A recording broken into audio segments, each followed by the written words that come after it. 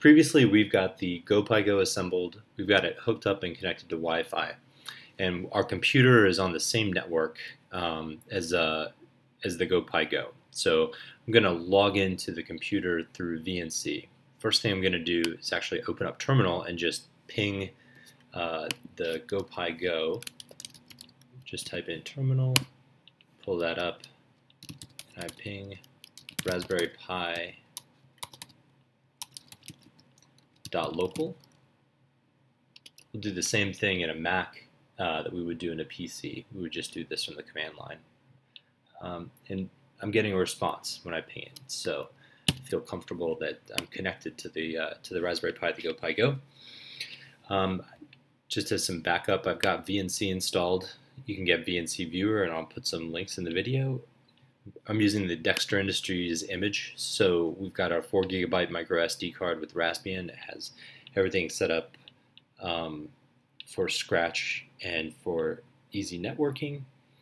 And like I've said, we've got the GoPiGo built. We've essentially gone through the getting started section, steps 1, assembling the GoPiGo, putting the SD card together, or using the Dexter Industries image. We're powered up and we're connected to the GoPiGo at this point. So we'll fire up VNC and we'll connect to the Raspberry Pi. So I'm going to connect to VNC Viewer. And I've got Raspberry Pi.local:1. So we're connecting on port 1 as the server. So if I hit connect, it should prompt me if it's connected for the password. And I'm not too worried about national security secrets, so I'm going to accept the unencrypted connection. And the password is Raspberry if you're using the Raspberry Pi image from Dexter Industries. So hit OK, and boom, I've got my desktop here. So let's take a look. This is leftover and running on the desktop from me connecting it earlier.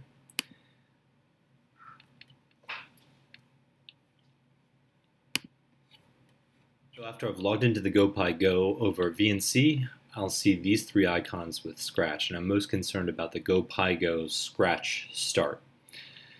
So if I the first thing I'm going to do is run the background program for running Scratch. And this will communicate between Scratch and the GoPiGo. So we'll start that. If I double click on it, see it comes up in LX terminal, and you get a message saying Scratch is neither not opened, but you see that it's trying, so we've got a connection error, and that's fine.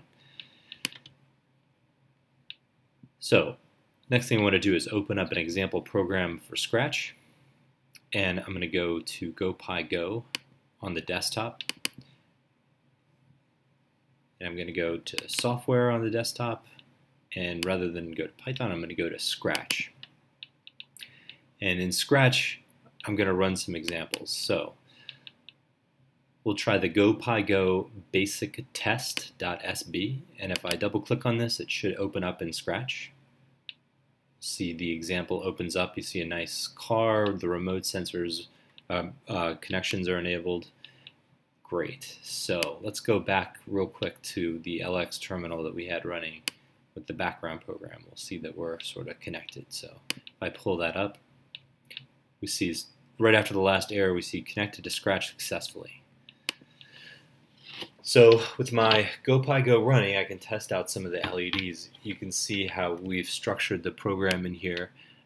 It's just going to respond to the keyboard. So an up arrow will move it forward, left arrow when that's it'll tell the GoPiGo to go left, and it'll say left up here on the Scratch screen. And I can also control some of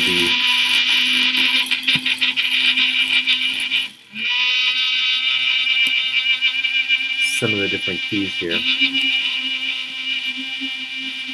You can kind of hear in the background.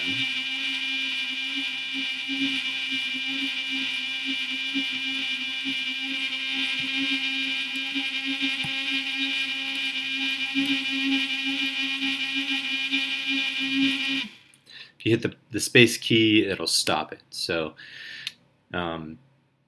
We can test the LEDs by hitting a L, the right LEDs are off, and a K where the right LEDs are on. So if I go back and forth, I can turn those on and off. And that's pretty much it. You can look at this example and you can see all of the controls are labeled in pretty understandable language. Whether the go-by-go goes right or left or forward or back, increasing the speed, controlling the LEDs, all of the motion and output controls are sort of demonstrated in this program that's go-by-go _basic_test.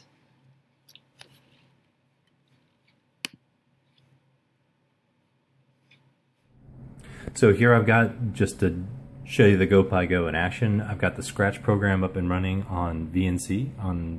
So I'm logged into the Raspberry Pi with VNC. You can see instructions on how to do that on our website. And I've got the go-by-go, I've got it upside down so I can demo it without it running around on my desk and running into my laptop. But we'll try hitting the L key. The K and the L are going to control LEDs. So if I hit that, make sure that I'm here. There we go. So I'm turning the LED off with the L, and then the K turns it on and the L turns it off. So K, L, hitting that on my laptop here. And I can see the go-by-go turning on and off. The go-by-go LED turning on and off. And let's try running forward. So that's going to increase our speed. The arrow speeds are going to actually control our direction. So if I hit forward, maybe I'll bring this a little bit closer so you can see the Scratch screen moving with the go-by-go.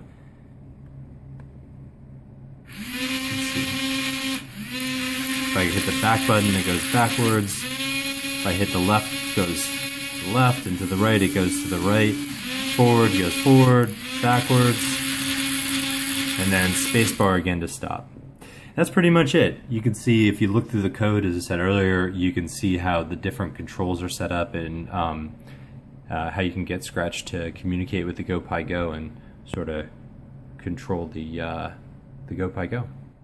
All right, let's throw in one bonus demo and see if I can do this without destroying my computer here. Keeping my pinky on the space bar because that should stop motors. Whoa. Let's see if I bring that from the edge.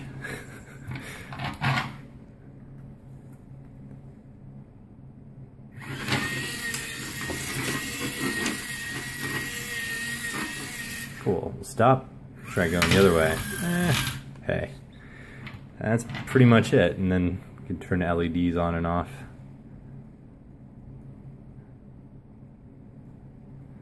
So that's it. That's starting your first Scratch program with the go-by-go and controlling it with the Raspberry Pi.